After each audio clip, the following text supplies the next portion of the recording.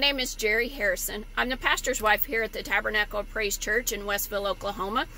And I just would like to share some encouraging words with you today. It's a trying time, not just because of the virus, but just life itself. But we need to be reminded every day of things that God has done for us. And I just want to share a quick testimony about my family. And I hope that they don't mind that I'm sharing this. I don't think that they will because, you know, that's just who they are, and that's what I do is talk about my family. And so if I don't do it now, I will back out. This is probably about the 50th time I've tried to post this video. I just don't like to be in front of the camera. I don't like to take pictures or videos because I will wander off and I will look in different directions and forget that I'm on the camera and just be talking and not even looking at you. And but the Bible talks about praying without ceasing. It talks about that we can pray and ask for anything in Jesus' name, and we should believe that we should have it. And I know that that seems kind of wild sometimes, but today I just want to share the testimony about my family. Probably 5-6 years ago, my brother, he was living a life that, well, it was a life of addiction, and we wasn't able to spend quality time with him. That's not something he wanted to do, and at that time it's not really something that we wanted to do. But today my brother and I and my mom had lunch together for Mother's Day, and as we were sitting there at the table visiting with my mom and giving her a hard time, my brother likes to give her a hard time, and so we were just laughing and joking, and I was reminded of just what prayer can do, and that it is a miracle that we were sitting at the table together laughing and enjoying each other and just enjoying life. My brother was addicted. He was addicted to drugs, but we've all been addicted to things. Maybe we've struggled with depression, anxiety, just there's a number of things that life just throws things at us that causes us maybe to fall off of the wagon a little bit. And but I'm so thankful that God brought my brother out of that. And through that, you know, we prayed all the time, and we prayed that he would get out of the mess that he was in. And you know, God reminded me that we don't always pray the right way.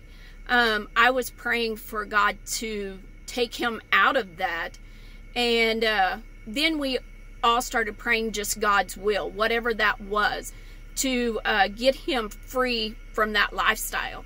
And so he did have to spend some time in jail and prison, but praise God that we were able to sit at a table today and have lunch and be able to laugh. And if you don't know what that's like, then I hope that you experience a miracle sometime in your life. Not that it was an easy thing to go through, but just sitting there knowing that this would not have happened without God. It just blessed me. I wasn't in that great of a mood this morning, but just God reminding me that he done this. That if it wasn't for him, we wouldn't be sitting at that table laughing and joking. And so he reminded me that it's a miracle. And sometimes we want to see arms grow, and we want to see the blinded eyes see, but we have miracles that happen in our life. And I don't ever want to not thank God for those miracles. It's not exciting to go through. It's not a happy time when you have to go through things. but to see God bring a person you love out of a situation and look back today and realize, thank you, Jesus, for doing that. It's just amazing. And so this weekend is Mother's Day. And so I want to encourage any mother that has a child that isn't serving God right now. Keep praying. Keep bringing him or her before the Lord. And don't ever give up. Don't ever lose hope. Because a preacher friend of ours one time, he told us that he prayed for his daughter for like 15 or 18 years before he seen her get saved. But he did see her get saved. And so God doesn't always work in our time, and he doesn't always do it the way we want him to do it, but he always does it the right way. And so I am so thankful for just that miracle, to be able to be with my brother again and be able to be a family and be able to laugh and talk, and that seems like a lifetime ago that we went through that. And so if you're a wife, don't give up on that husband that maybe isn't serving God right now, that isn't living the life you want him to. Keep praying for him. Keep praying for your children, for your lost loved ones, for the community, that we would be able to see Westville be a drug-free town, that we could see Adair County drug-free, that we could see depression break off of people, anxiety, worry, fear. You know, right now is a time that people have lost their jobs. I've been on shared work, which is part of unemployment. This makes our 4th week without getting paid. And so I do know a little bit about the financial burden of what's going on in the world right now. But I know that God has it all under control. And that as long as I serve him and I give everything to him, that he'll take care of me and that he will keep me. And so look around at your life today. Just don't look at the things that are wrong, but look at all the things that are right. Look for those miracles in your life. Sometimes we don't realize they're miracles, but if it had not been for God, where would we be? I remember a time when I needed him. I needed him to come in and save me, to change me, to make me into a different person than I was. And so I don't ever want to not thank him for what he has done in my life, my family's life, the things I've seen him do in the people that we pastor, the people in the community. Look and see, what has God done for you lately? Sometimes we want to go back to what he done for us years ago, but we serve a God that does things daily for us. The scripture says he loadeth us up daily with benefits. And so what has he done for you today?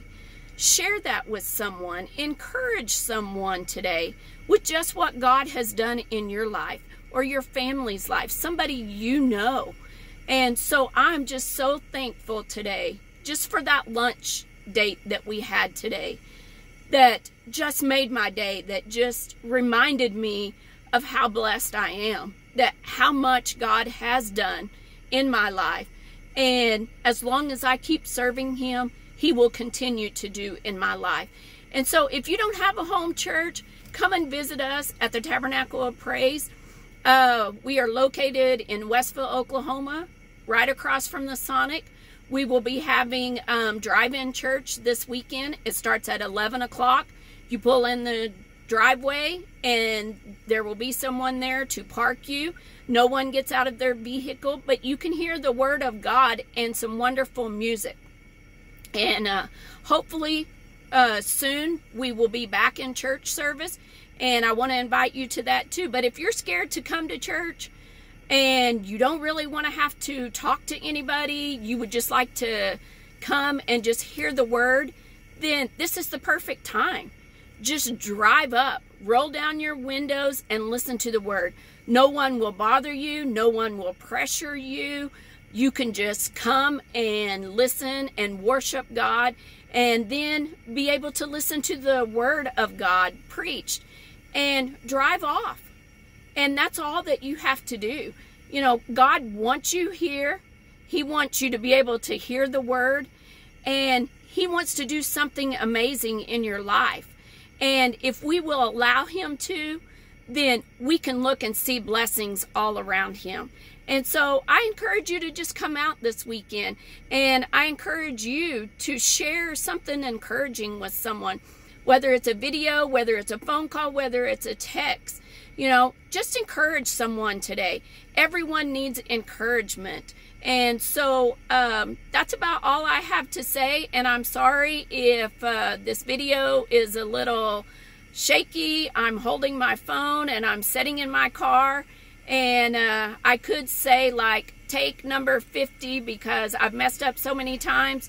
And so I'm just going to post this, and I hope that you guys enjoy it. And come on out Sunday if you don't have a home church. And we would just love to see you, and have a blessed day. Thank you.